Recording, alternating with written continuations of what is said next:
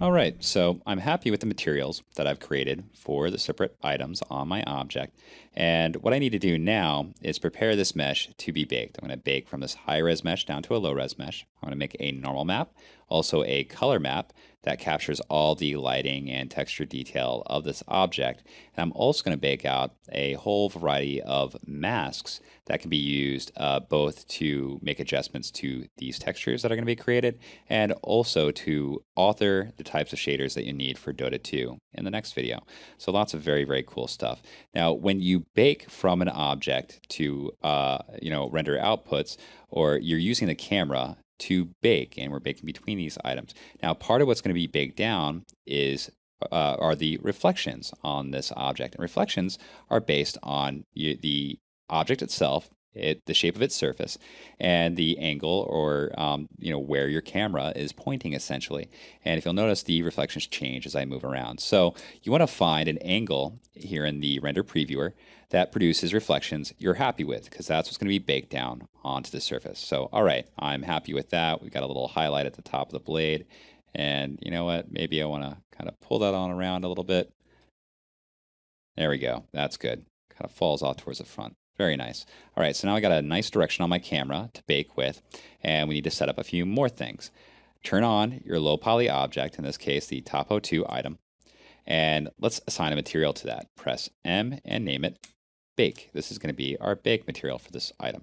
Now, let's expand that new material, and first off, come down into the material down here and change your smoothing angle to 180 degrees.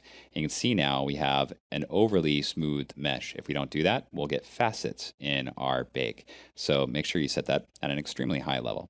And you can kind of tinker with it as to, tweaking and tuning, finding the level you want it to be at.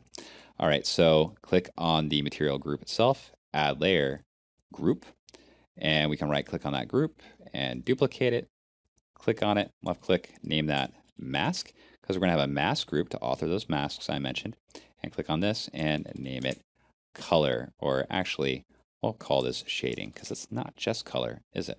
So click on the mask group again, add layer, material, and with the mask, what we're going to do is, you see this base material down here, it has a diffuse amount of 0, which means it's not going to produce any, color at all. That means 100% black. And this material we're going to set at a 100% diffuse amount with white diffuse color. And this way we can toggle off all the other materials and capture a mask for each individual material that can be used to author our shading for the Dota 2 characters, or augment all the texturing work that we're doing right now, texturing and baking. So come down to the shading group, and inside of this, let's add a layer, image map, new image, and we're going to create a normal map. So let's name this sickle underscore normal, which is correct according to the naming conventions. Okay, yeah, I did create that file already, didn't I? I have not done this 10 times. Okay, so let's go ahead and click on resolution, change that to 1024, and now we have a 1024 by 1024 image inside our shading group. And just make sure that mask group is off.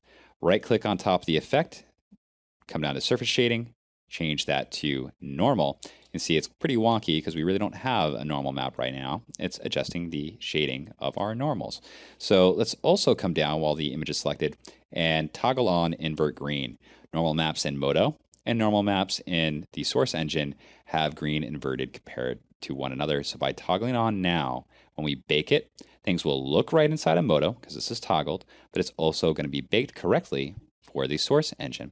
So nobody will know the difference. It's a big, big help. All right, then. We now need to come to the item list, turn on our high-res object. I'm going to come back to the shader tree just for good measure. Click on the list tab and select your UV map. At this point, just right-click on your image map because it has the correct effect assigned to it, and we can bake from object to texture. All right, so just to make sure, yes, we have our low poly object selected. So bake from object to texture. we get this option distance, and there's a distance between our low poly and our high poly object. You can see how they're overlapping each other.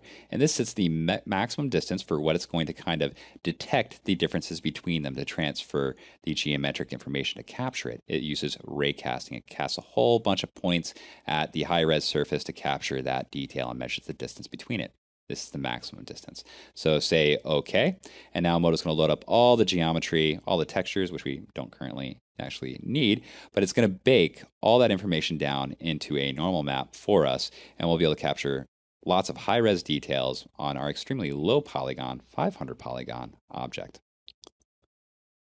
And now we have our beautiful, correct normal map. I can close down the render window and turn off my high-res sickle, and look at that. I mean, there's barely any difference between the two. This low polygon object beautifully captured all that detail as a normal map.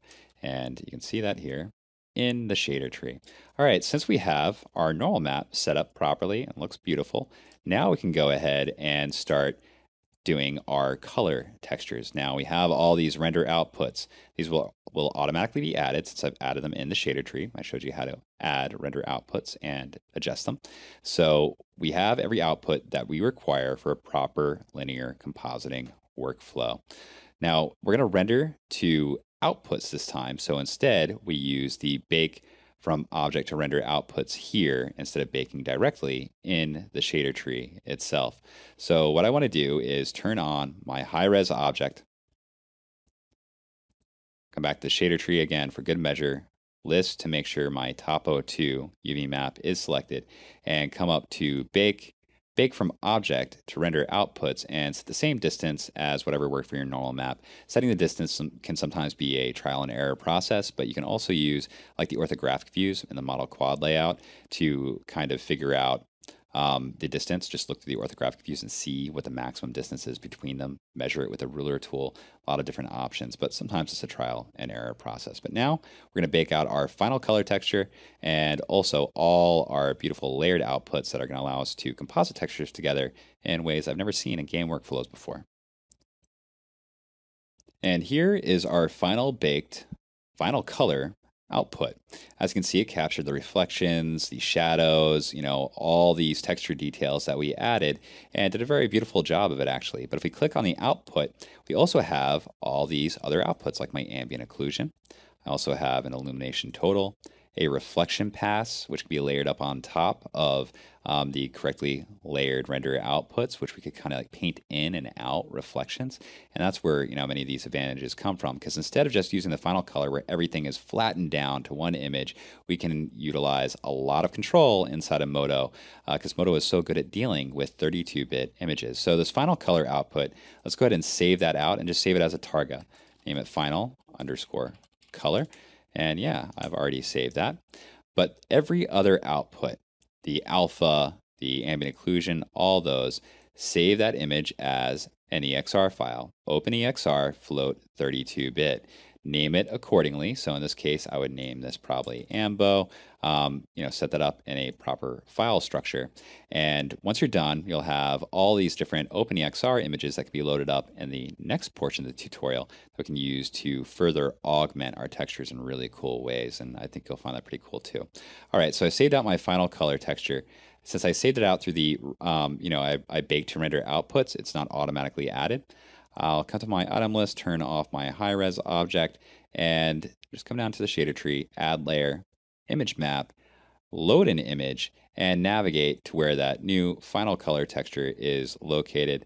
And double click on it, load it up, and now we have a diffuse color image. It's being overridden by our matte cap, but I can turn that off. And now, look at that, we have a beautiful 1024 by 2024 texture that really captured those details in a great way, and serving as a reference, at least as far as what things look like when they're all flattened down. Absolutely beautiful, I think.